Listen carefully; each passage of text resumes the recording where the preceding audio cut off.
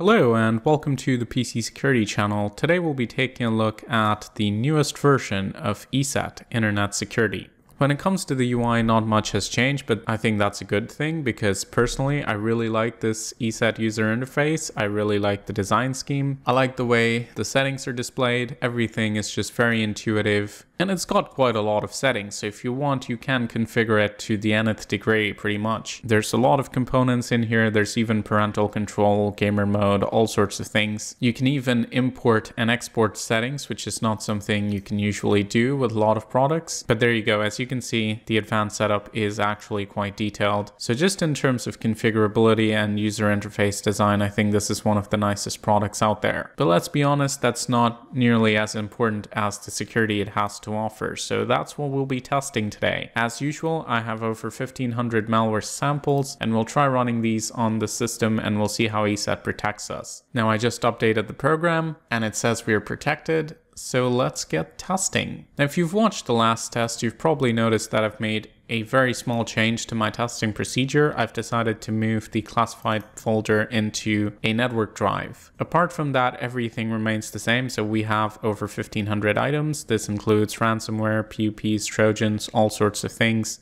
And we are going to automate the execution of all of this using a script called malx. Essentially, all it does is spawn each of the malware as a different process, as a breakaway job, and runs them with a small time delay and calculates the proactive detection based on that. Our real-time protection is indeed turned on, so we will begin the onslaught of malware.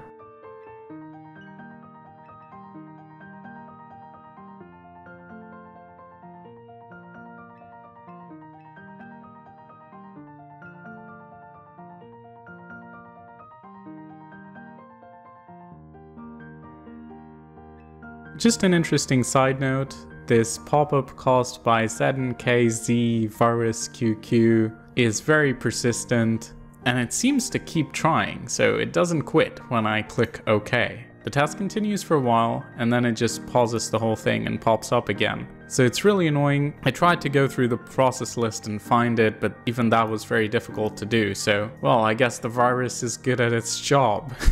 Luckily, the test is going really fast, so I guess it's just another 10 minutes of clicking OK for me.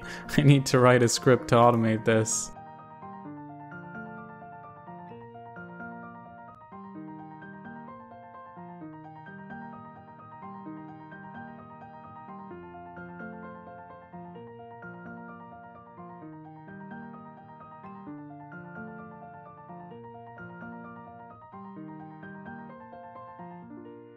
Alright, it seems like we're done. We've got a proactive detection of 99.33%, so overall the results are quite impressive. Of course, we'll have to take a look at the system and see if we've got any active infections. We still have a lot of files that are being detected, so we'll go ahead and delete all of these. But apart from that, everything looks good. The test ran really fast. I think we do have some process in memory. Not sure if they're being dealt with by ESET, but we'll have to reboot the system, do our second opinion scans, and then we can figure out what the final result looks like.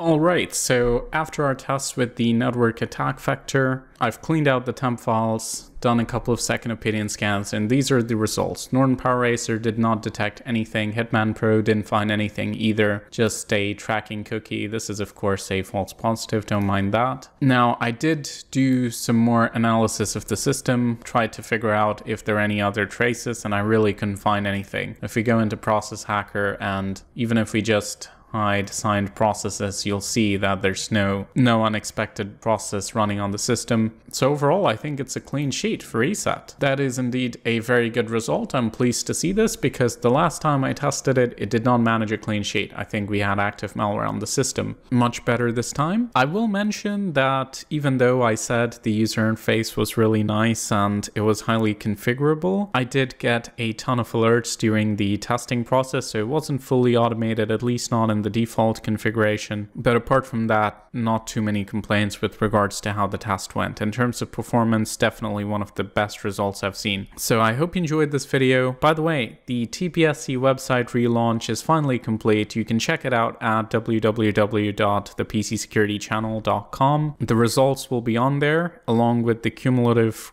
clean sheet scores, pretty much the history of every product I've tested and the number of clean sheets they've got. It's on the website, check it out. There'll of course be a link in the description as well. This is Leo, thank you so much for watching. I hope you enjoyed this video. Please like and share if you did. Don't forget to subscribe to the PC Security channel, and as always, stay informed, stay secure.